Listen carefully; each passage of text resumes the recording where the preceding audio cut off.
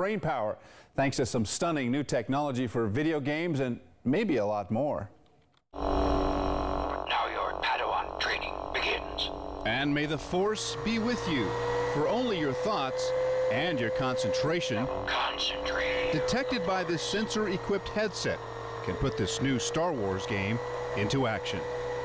Yes. Another headset, same idea. It reads your brain waves. Think hard enough and lift a car. A car is a very heavy object in this game. Now different technology, and here, just an eye blink or a flinch pulls the trigger.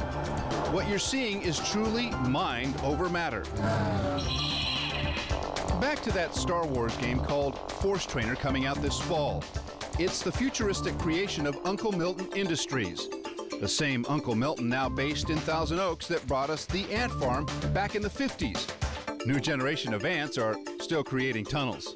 Ready are you? Uncle Milton is certainly ready for new generations of kids and adults to put their minds to work lifting a ball. His hand is just for effect. This is really just about willpower. Level 1. As for the mind-reading headset, it's actually in combination with the two that are behind my left and right ears. Those three are actually reading my brainwaves. My turn to try and think my way to the vaulted level 3. Taking a deep breath helps. Begin, you may. Combining concentration and relaxation, I achieved lift. Okay, it's going. To prove this is for real, I took off the headset in the middle of the game. Nothing happens. There's no brain activity, no brain wave. Mind reader back on.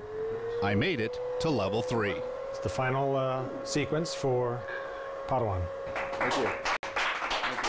The applause should actually go to Stanley Yang and his company NeuroSky in San Jose, developer of brain technology and games coming from both Uncle Milton and Mattel.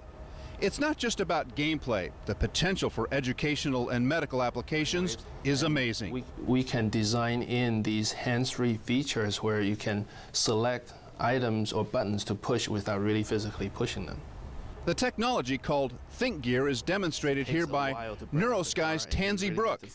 She's thinking hard about hating this cartoon car, really hating it. You really have to focus on that hate so it can explode as well. Seriously, Stanley Yang has a dream. A big part of it is to help the children who have disabilities so they can use this technology and they can go out and enjoy the world like the rest of us. Dr. Michael Chute feels the same way. He's a neuroscientist with Silicon Valley's OCZ technology, makers of this brain impulse reading headset, really a headband. It's called the Neural Impulse Actuator, NIA for short. I believe we have a device here which can revolutionize the interactions between people and computers. Beyond brain waves, NIA also monitors facial muscles, eye movement, even the size of the pupil. That all comes together with his mind and facial movements. Even a swallow directing the action in this first-person shooter game. Here, NIA is monitoring moments of quiet brain activity. But when I talk loudly, then everything goes up. Same thing happens when a beautiful woman walks in the room. I don't even want to go there. Yeah, you saw the brainwaves go way up there. NIA, that last one is already on the market, Christine, selling online for less than $100. We put links to all the Mind Over Matter headsets you've seen here on our website,